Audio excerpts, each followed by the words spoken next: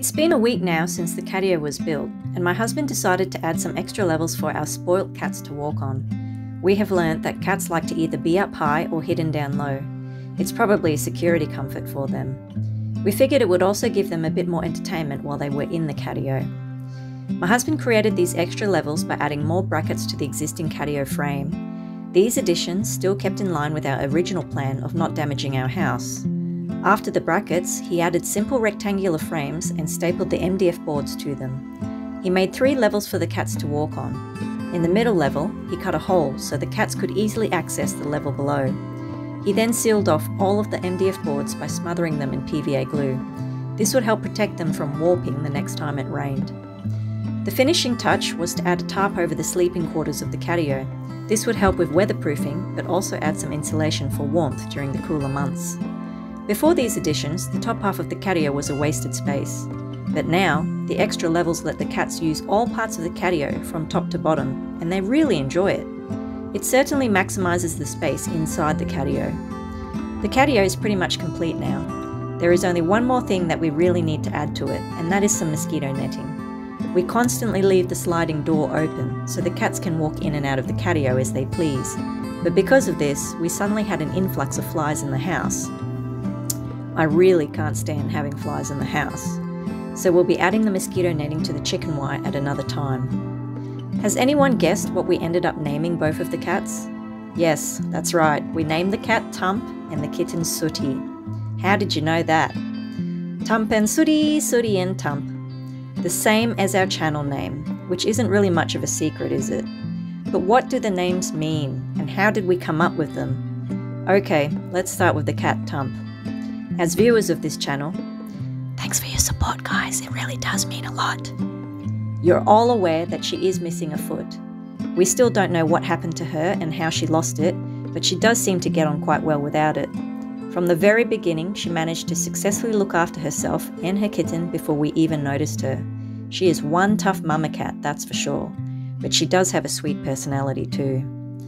Early on, before we even caught Tump, we were trying to think of names for her while we were sitting at our dining table eating our dinner.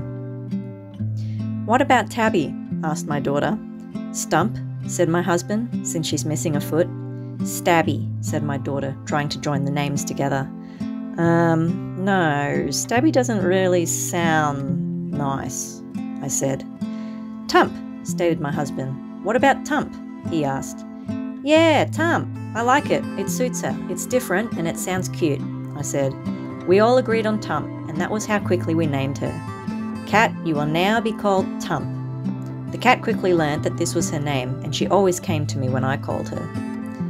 So my husband named the cat, quite fitting really, since he was the one who originally noticed her and gave her food to earn her trust. He was also the one who had the strength to try and successfully trap her, despite knowing it could cause issues between them from doing so.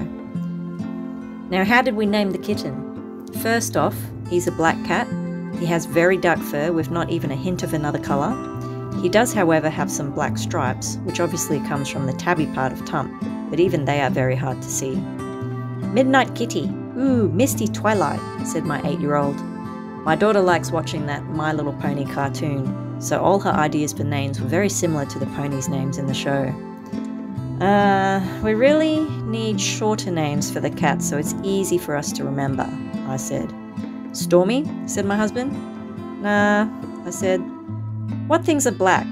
I questioned, and then proceeded to name off all the black things I could think of. "Oh, he's black as soot. What about Sooty?" I asked. The conversation kept going and we all couldn't agree on a name for the kitten that night, but I really did like the name Sooty, so I started calling him that whenever I saw him. It was only when my youngest daughter, who has trouble forming her words, clearly called out Sooty to him one day that confirmed it for us. Sooty was now his name. "Kitten, you shall now be known as Sooty."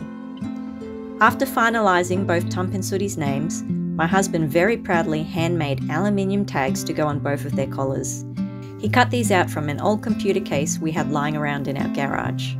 I was quite happy to just buy something from the shop, but he really wanted to do something special for them both, and he did. We have some very stylish kitties now. I hope they both know how much they are loved. This concludes our live doco series. We have learnt a lot along the way. In short, it is possible to domesticate a stray cat, and they can become much loved members of your family. You can save a life or two, and you're not only benefiting their lives and the environment, but your life will be greatly enriched from doing so as well. Thank you to all of you who have watched our videos of Tump&Sooty. We hope you enjoyed the ride. All of your lovely comments have been wonderful to read. They kept us going when times got tough. It takes a bit of effort to make these videos. We have young kids and I work full-time as well.